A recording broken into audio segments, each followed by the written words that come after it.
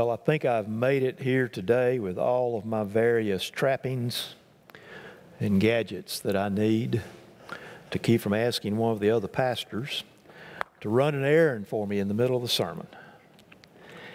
But if you are going to the music meeting after worship, you need to know that Donnie will be running out to get the lunch partway through. And so it's just going to be us here, and we'll try not to tear the place to pieces while he's gone. But we are so glad that you're here today. I want to add my word of welcome to that you received earlier. And as we are beginning today a new sermon series, I'll tell you that we are launching out into a look at one of the most active books in the Old Testament. We will be looking for a number of weeks into the book of Exodus. There are 40 chapters in the book of Exodus, and the particular book, of course, comes right after Genesis, Exodus, Leviticus, Numbers, Deuteronomy, the Pentateuch, the first 5 books of the Bible attributed to Moses. We do know that there's a piece or two of it that Moses didn't write because at one point his death is recorded, and so the record of his death and what happened to him after he died, I don't feel like he wrote that, but we'll forgive that little piece that somebody else put in there. You know, it's kind of like when you write your own PS on your grandchild's card after somebody with legible handwriting wrote it, you know, the big piece of it and that kind of thing. No, the Lord worked in that and put it all together.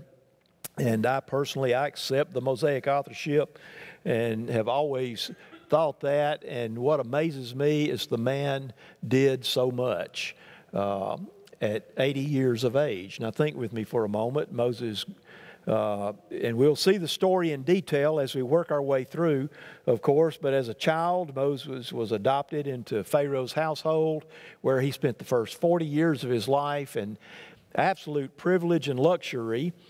And then he messed up. You know, sometimes people just do dumb things. It happens, you know. And so he derailed about age 40 when he killed somebody. And so then he fled for his life. Well, you know, in today's world, if someone kills someone, the law enforcement agencies will expend massive amounts of money and resources to go find them on the backside of wherever. But in Moses' day, once he was out of the city and in the wilderness, very few people were going to go look for him. So he went hiding in the wilderness for the next 40 years. And then the Lord speaks to him at 80 years of age and calls him to deliver, or to be used to deliver the people of the Hebrew people who would later become Israel. So we're going to start looking at that. And as we do that, I want to mention to you there are a couple of things you'll want to do.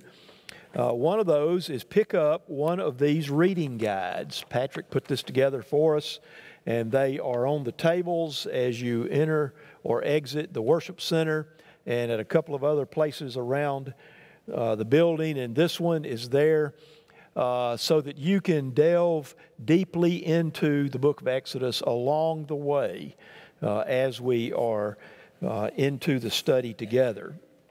So stand, if you will. We're going to read from Exodus chapter 3, beginning in verse 7. And this particular passage is in the context of God calling Moses, but what happens is it reveals God's purpose for the entire writing and for what is presented in the book of Exodus. In chapter 3 and verse 7, the Lord said, I have indeed seen the misery of my people in Egypt. I have heard them crying out because of their slave drivers, and I am concerned about their suffering. So I have come down to rescue them from the hand of the Egyptians, and to bring them up out of that land into a good and spacious land, a land flowing with milk and honey, the home of the Canaanites, Hittites, Amorites, Perizzites, Hivites, and Jebusites. And now the cry of the Israelites has reached me, and I have seen the way the Egyptians are oppressing them. So now go. I'm sending you to Pharaoh to bring my people, the Israelites, out of Egypt. May our Lord bless the reading of His Word. Please be seated. Now, just by way of introduction, just as an introduction to the series, what I'm going to do today is just touch on some key themes, and I'll just mention kind of a big picture overview of the book of Exodus. Now, I don't know if any of the rest of you have ever gone to the travel section of a bookstore, but I'm a book nut. You know, I like books. In fact, years ago, I was not yet in the ministry, and I just love books. I read, or used to read more than I do now. But a friend of mine offered to give me the inventory to start a used bookstore. And the Lord was already leading me in some different directions, and I turned him down on that. But that is how much I love books. And so when you go to read books, you find out that words are extracted different ways, and different places have different names. And if you go to the travel section of the bookstore, you can find the step-by-step guides. Now, what happens is you go into that section and you get this book, and let's say it's on New York City, or it could be on San Francisco. No, none of y'all want to go there. It's a long drive. If you fly, it's a long flight. I don't know. You may want to go to San Francisco. I mean, wherever, you know. It may be you want to go to Wisconsin and sample the cheese or something. But you get a travel book, and you open it up, and it describes the place you're going, and it has a few words about the local customs. And then it tells you, okay, you want to go eat. You go down this street for so many blocks, and you turn right at this intersection, and you go so many blocks, and you turn left, and you stop there, and you walk up a flight of stairs that you find halfway down that block. And at the top of that flight of stairs, you find this lovely restaurant that serves the best food you've ever had. And some of you may have seen books like that. Well, this is going to be that bird's eye view. Now, a tour guide gets a different kind of training. A tour guide gets to go to travel to those places, and they don't necessarily go to all those places, but they go to the city, they have the guide, and they may fly over the city in a helicopter or something like that, but they don't literally take every step until they lead the tour. And so what I'm going to do today is give you that helicopter view, that big picture look of the entire book of Exodus.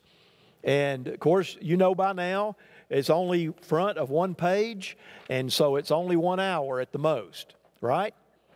But it's going to be just a brief overview of the entire book of Exodus.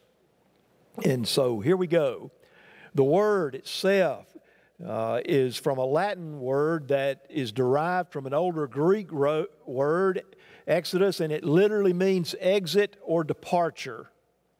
When we look at our exit signs in the building, the history of the word would tell you that our English word goes back to that same word. And so the basic meaning of the name of the book is the exit or the departure. In Luke's gospel, when Jesus was on the Mount of Transfiguration, speaking with Moses and Elijah, if you go back and read that passage, the comment, as it appears in the Greek language, we use the word departure, but it talks about the exodus, about Jesus' exodus that was about to occur. And so the word was a very common word as it was used in that day. To us, it has an archaic sound to it. It's one of those books in the Bible, but we actually have remnants of that word that are in our building wherever we see one of these signs. So it's archaic in the sense of how we view it in light of the literature, but it's still in use today in so many ways. It is a departure or a way of departure. And so that's what is going to be described in the book. In terms of chronology, we read in 1 Kings 6:1 that the Exodus took place 480 years before the 4th year of Solomon's reign over Israel. That verse is referenced for you in the outline that you have. In the 480th year after the Israelites had come out of Egypt, in the 4th year of Solomon's reign over Israel, in the month of Ziv, that's loosely a period of April, May in the springtime in the Hebrew calendar. In the month of Ziv, the 2nd month, he began to build the temple of the Lord. So exactly when was that? Well, the little tilde mark that's there says that's kind of, sort of. What that means is kind of, sort of in common language, or approximate, okay? We think that we can reasonably place the date of the Exodus around 1446 BC. And so, you know, we have some really smart people that study these things, and I remember I took a course in seminary called Historical Geography of Bible Lands. It was fascinating to listen to. I can't remember a whole lot from it because it was an overwhelming amount of data. What I do remember was we learned a Hebrew folk song called Hinei Matov. And I'm not going to sing that song for you, but I remember that, and lo and behold, I saw my professor pop up on Facebook a while back, and I wanted to post to him and say, Hinei Matov, brother. I remember that, if nothing else. But here's the deal. When we study this, we have to be willing to give a little bit of latitude to the dates. Okay? And I'm going to tell you why in practical terms. How many of you, let me put it this way, how many of you remember being born? Come on, show of hands. Everybody that remembers being born, raise their hand. No takers. Now that's odd. Now, I don't remember anything about being born. I do know that after I'd been here about a week, that one of my daddy's brothers came through, tried to convince my dad to change my name, to name me after my grandfather Mitchell. My mother had a conniption over that. It didn't happen. But, you know, I don't know anything about that. I just know they told me about it. And so some of us have early childhood memories from stories we heard. Others of you may have seen a video of your birth. You may have come along late enough that there was a video made when you were born. And so I don't want to know about that, okay? I mean, I faint at the sight of blood. I faint at, well, not always at the sight of blood, but always at the sight of a needle. I mean, you know, look, I've had some really bad experiences in life. Got into a little scrap one time many years ago where I got cut with a knife, and you know, I'm lucky to be alive. I thank God that I'm alive. And, you know, I worked through that. I didn't bat an eyelash, but if you come toward me with a needle, boom, I'm going to hit the floor. That whole childbirth thing on video just gives me a heebie-jeebie, okay? Let's just keep that a family secret. But here's the deal. You may have seen your video, but you don't remember it from when it happened. You just have kind of a late blooming memory that may be there, you know. You may say, well, golly, you know, is that me? But it really was, or is, or whatever the case may be. But you see what I'm saying? We don't remember that. When I pastored in Louisiana, I went to the Jerusalem Baptist Church in July 1982. Now, I'd already been preaching there for a month. The way the church called a young pastor was they had him come up and supply for a couple of weeks to decide if they could stand listening to him week to week. And then they sat down and talked with him about coming in view of a call. And so I got there, and you've got to remember that in 1982, someone that was 90 years of age was born prior to the year 1900. And so when people came in to start or to apply for their Social Security, many times they would come and say, do we have a record of my baptism? You see, I don't have a birth certificate. I have a record in a family Bible. And if we have a record of my baptism, we're trying to establish my age so that I can get my Social Security. And these were people, of course, in their 60s, mid-60s, and sometimes 70s coming. And so even in our life, we can look back and we've not been able to be just precise about age. You know, just got to pin that thing down to the minute. And look, if you're wired that way, and if this whole discussion creates anxiety for you, remember that one of my majors in seminary was counseling. You come see me afterwards, we get you some help, you know. Get to help you move past that obsession on that detail. But we need to just understand that we can go back in the history of the biblical records as archaeologists have uncovered them, and we can place events in a reasonable frame of time that tells us about when it happened. Because secular leaders and other known things in history are hinted at or sometimes outright mentioned in the Scriptures, and it places the Scriptures at that point in world history or ancient Near Eastern history as we know it. And so we can accept that date for the Exodus with no problem. Now, there are some themes in theology in Exodus, and I trust that our sound team's going to follow along with me here and keep these up for you, although I think you all have an outline. Guys, one of y'all, did y'all get an outline? You know, somebody hand them an outline so they can follow along back there. But anyway, the themes in theology in Exodus, it lays a foundational theology in which God reveals His name, His attributes, His redemption, His law, and how He is to be worshiped. And it further reveals insights into the nature of God. You know what I mean by the phrase, the nature of. We all grew up in a family, and we understood temperament intuitively before we understood it analytically. Now, here's what I mean by that. We grew up and we learned what mom's and dad's buttons were before we could talk to you about personality and why people have buttons. That's what I mean. We knew, better not say that. We don't use that word. One time years ago, Carol and I had some guests in our home from a different country, and I used a word that in their culture has an entirely different meaning. And we were at the dinner table, and I just happened to make a comment about something being bloody, and one of the children in the family got choked. And we all had a bit of a commotion there and everything. And I said, "Are you okay?" And she got her breath back. She said, "Oh, Mr. Mitchell," she said, "in our country, only sailors use that word." You know? And I did not know. On another occasion, I was on a mission trip to India, and I used the phrase carnal Christian. Most of you have heard that. Carnal Christian means an immature Christian, someone who's a novice in the faith. We could call them a worldly Christian.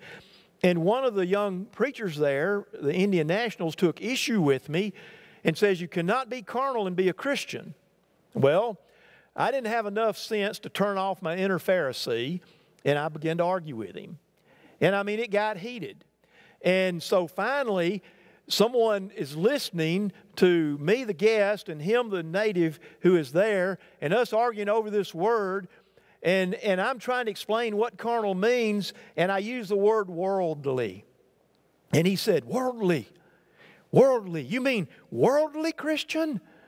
And I said, "Yes, a carnal Christian is a worldly Christian. Cannot be carnal and be Christian." You see, for him, it was a black and white dichotomy. It was either or. You can't be carnal and Christian at the same time. But you can be worldly and be a Christian. He grabbed me, gave me the biggest hug, you know, and everything. And I'm like, "Oh, what's going on?" And this older Indian gentleman standing there had been listening to the whole thing for all this time, hadn't said a word. He said, "Brother Mitchell," said, he again believes you're saved. And I said, "Okay." You know, we moved on. Words. The nature of God is to love mankind. His nature is revealed in Exodus in many different stories and ways, just as it is revealed all through the Scriptures.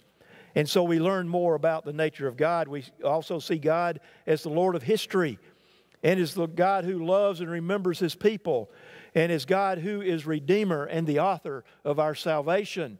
And this is why it's important to see God this way, is that we look back on the Exodus as something that occurred as an historical event.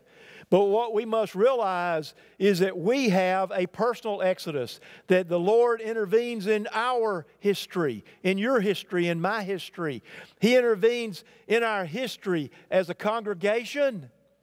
He takes us and He moves us. He calls us. He reveals His nature to us. Everything that is revealed in Exodus then is revealed now as we walk with God through His Word.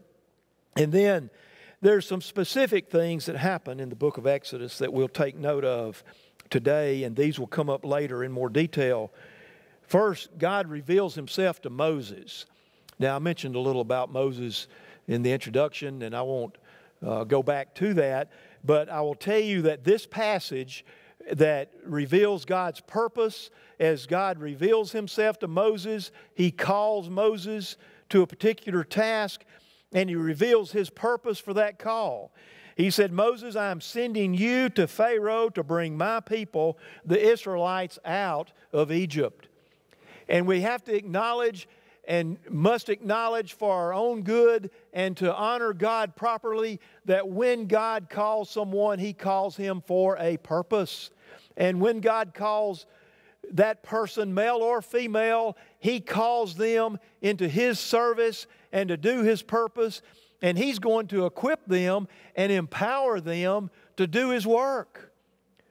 One of our members got back just this week from overseas. She flew in yesterday, and we don't mention names because of the public nature of our internet presence and the possible risk to people as they travel. But one of our members just got back to this country yesterday. The Lord has called that young person and gifted them and has a purpose for them.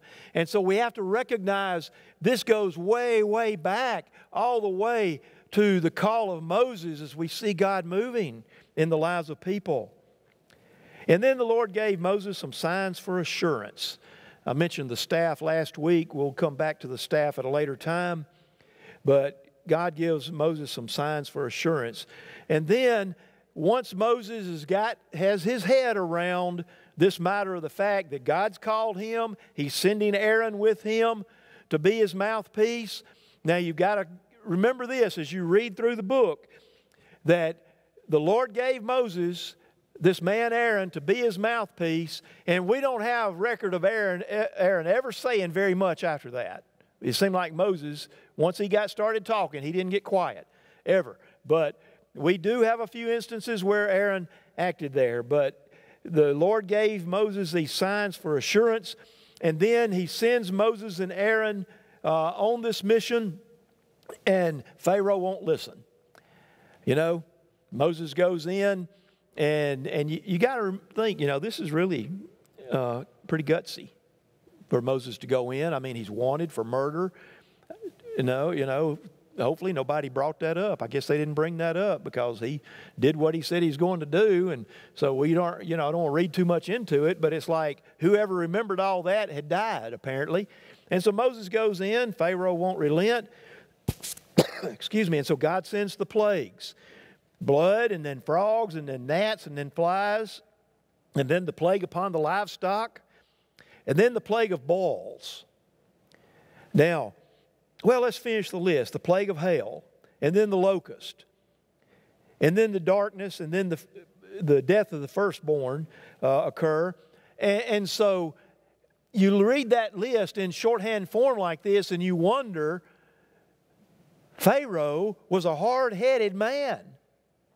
I mean, how much did it take to convince this man that God was speaking, let my people go?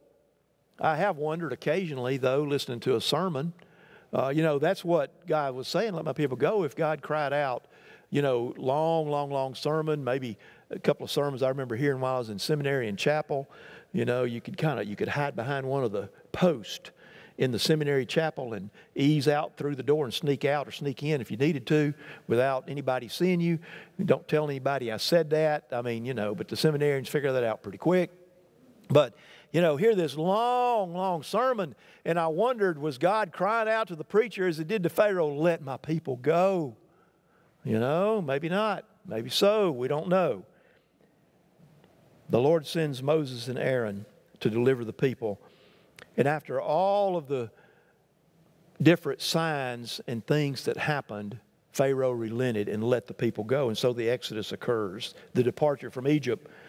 That portion of the story starts in chapter 12, verse 31, and carries through chapter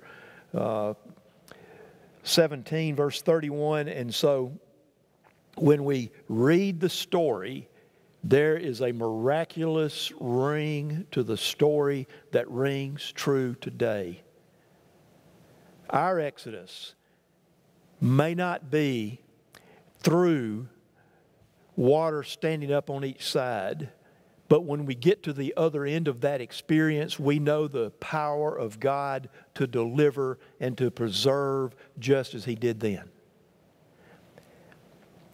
And then there is that section of the Exodus, the story of the Exodus, that deals with the Ten Commandments in the Book of the Covenant.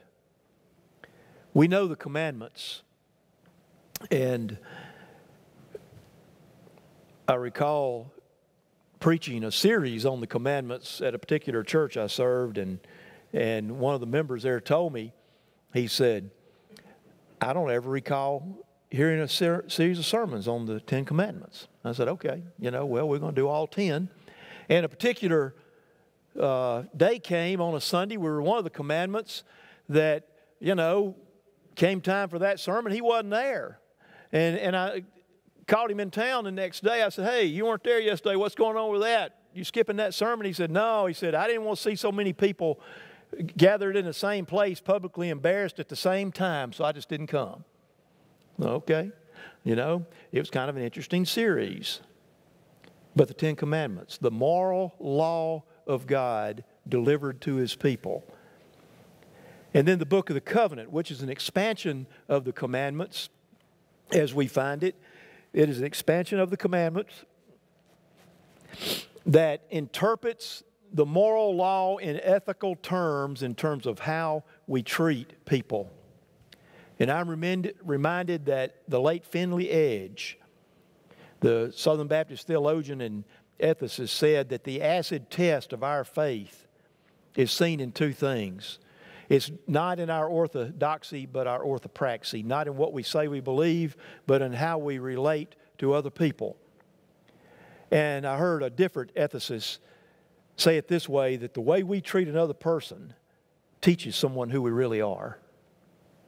Those who observe learn who we really are when they observe how we treat those around us. And so the Book of the Covenant expands the principles of the moral commandments out into the way that we treat others and the way that God is to be worshiped. And so at the end of the day, Exodus reminds us that our God is the God who is Lord over history, circumstances, and mankind, and that He hears the cries of and is willing to redeem His people, you and me. So how can you get the most out of this sermon series? There's some things you can do to prepare as we move out into the coming weeks. Exodus contains 40 chapters. Here's what I want to encourage you to do. You can use a piece of knitting yarn or whatever, crocheting yarn like that. I use it for Bible markers. You can use a regular bookmark or a paper clip or sometimes a sticky note. You'll see me come in with sticky notes in my Bible.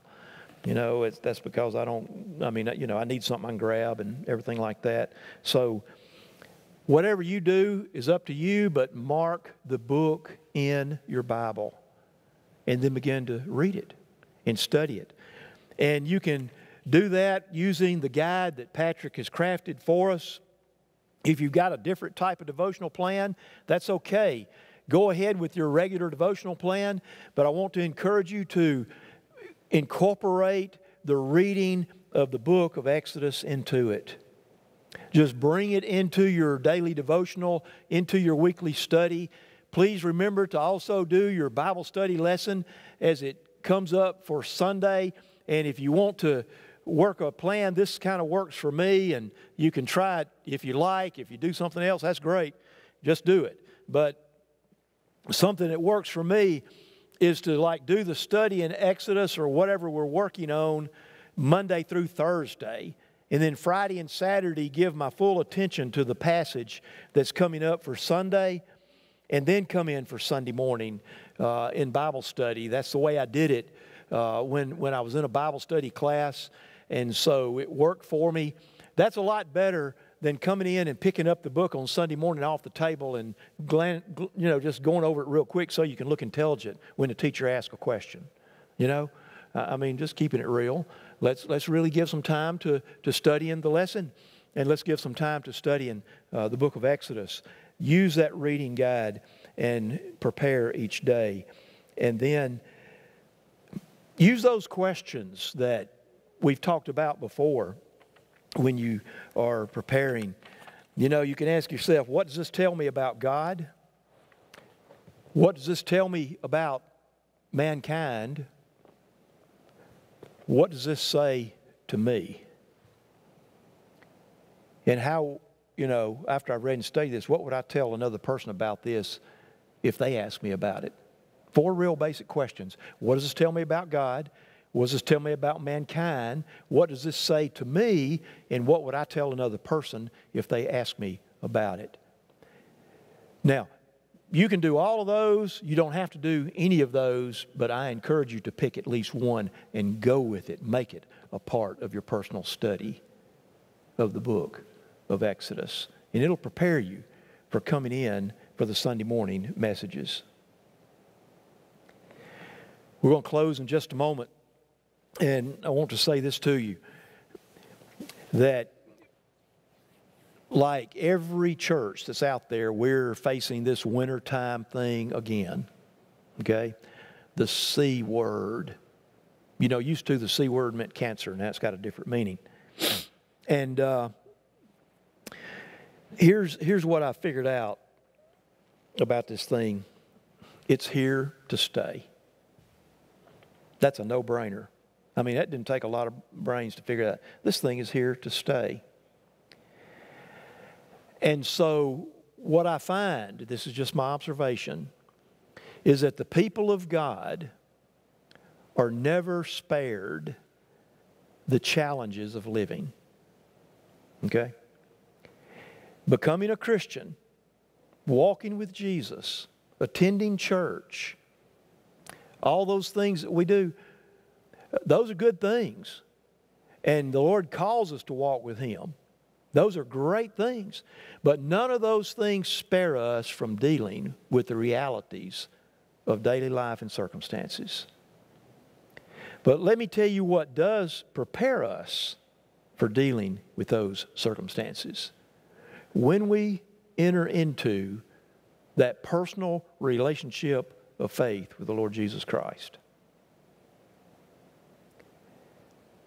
Now, I know many of you, well, except for a couple of guests that I've only met recently, I know all of you looking around. And I've talked with most of you about your faith.